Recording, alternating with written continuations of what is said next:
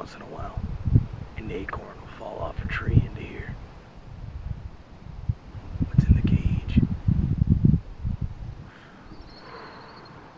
What can't I tell you about Jeremy? The only other person I ever did dang know around here. He listens to me.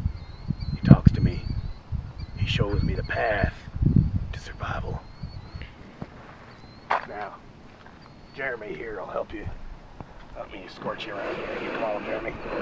Sean, can you hold Jeremy? Sean, can you hold? May I? Be careful, okay? Jeremy's a sensitive man. I don't know what my name is anymore. What should we call you? People just call me Cage Boy. All right, Cage Boy. Cage Boy. Cage Boy. I like that. See a lot of death around these parts. Here, come along with me. It's a long journey. Surrounded by some of my greatest allies. We lost one of them a while ago.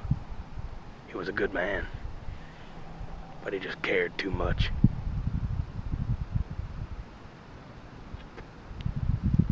Yeah. Them's called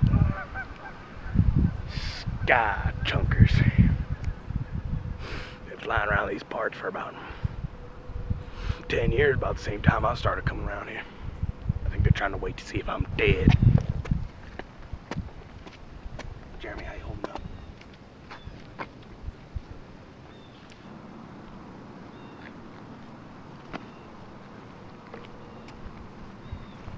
We should be fine now. Coming up on a personal favorite location of mine. It's where I take all my vacations. Boy, about 2 years ago came in here and left a green crayon. Yeah, as you can see, I put a lot of work into this community. It ain't always too bad around here, you know. One of the good things about this place. Jeremy, how you holding up? That's what I'm talking about. You keep going. What fresh air was this? Oh my God. I haven't seen one of these in 6 years.